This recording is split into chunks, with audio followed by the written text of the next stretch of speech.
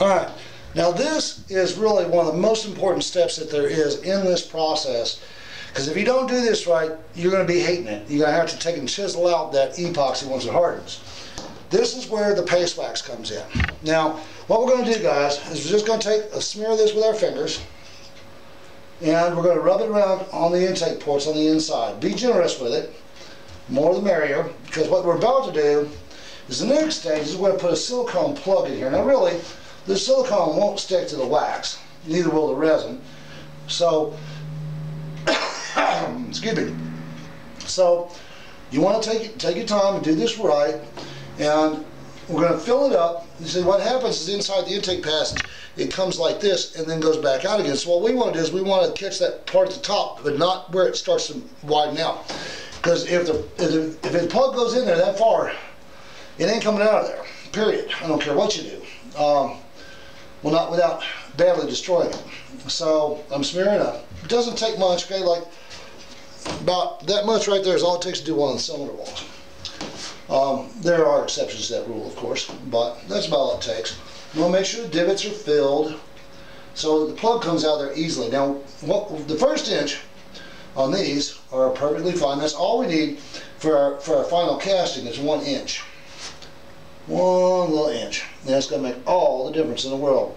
And I'm feeling on this one here because these ports have a bubble, and that's what my limitation is.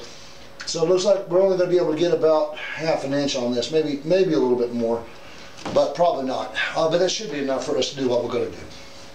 So come on down here and we'll just smear this up. Smear it up real good like. I'm going to make that a happy head. I know this flies in the face of everything, but I'll tell you what, I have run V8 engines off of a 1/8 inch diameter hole at the throttle plate. So trust me when I tell you, the engines do not need as much air as they're being fed. They feed it more air, then they have to add more fuel to make up for it. Alright, so now I think that's pretty well coated. It feels like it. It does. It really does. Double check them all. Because if you miss a spot, that's where the rosin is going to bind to the intake port, and you won't like the results of that. Okay? So remember those little bubbles I was telling you about? I'm putting in wax underneath them. So in the event that anything gets stuck there, it won't get stuck there. You won't cast around the part. We want to cast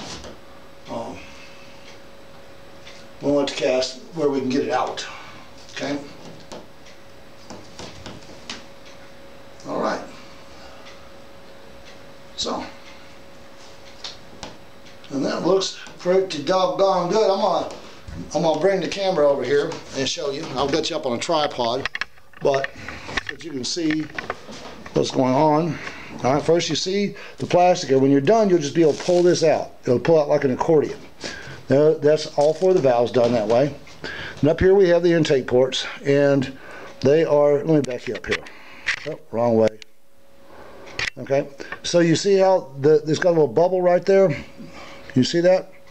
So now, see if I can back you up, get a better focus on this. But that's what we do, is just fill that in with wax so we don't get any rosin or any silicone underneath that. See, you can see how it's done.